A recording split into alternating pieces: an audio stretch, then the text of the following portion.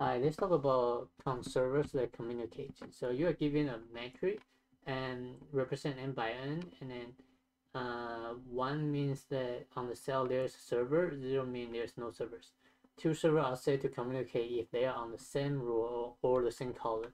So return a number of a server that communicate with any other server. So for example, these two are not intersect with each other. So it's not on the same column, it's not on the same row, right? This is first row, this is second row, this is first column, second column, so you return 0. They didn't communicate with each other.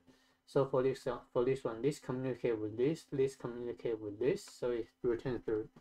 And example 3, you leave this alone, right? This doesn't have any servers that's on the same column or same row. So this is actually return 4. So how you actually do it is you actually need to count the number of a server on the row and the column. And if you traverse again, you just have to make sure if this row is greater than 1. If that is true, then you just keep adding. If not, then you don't add, and then you return the number you just add.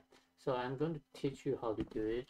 So it's actually I'm going to say in the n equal to group.length and equal to 3 and then 0, let's say column. So I need another one which is row count equal to new int m, and also I need another one that's column count, that's going to be new int n. Then I need to traverse n add plus plus. So, and also this j less than n and then j plus plus. So if anything is not 0, right, then we need to take care of it. But if that is 0, then we ignore, right? If ij is not equal to 1, then we just continue, we just ignore. And if that is true, then I can say row count ai, this is plus, column count aj, this is plus as well.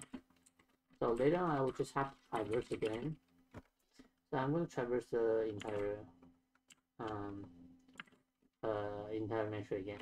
So I need to have a return value. I'm going to say into result and then return results. So if it's not equal to 1, then we continue. If that is true, if grid ij is equal to 1, then we have to make sure if the row count ai is greater than 1 or column count aj is greater than 1. If that is true, then it's definitely communicate with at least one server, right? So you just keep adding, and that will be the solution. And let's just run it and see what happens. Alright, it's good. And also good. So let's talk about time and space. So for the time and space, time complexity. So you have to traverse every single one cell in the matrix. So that would be all of m times n. So m times n is a time, and also I need a space, right?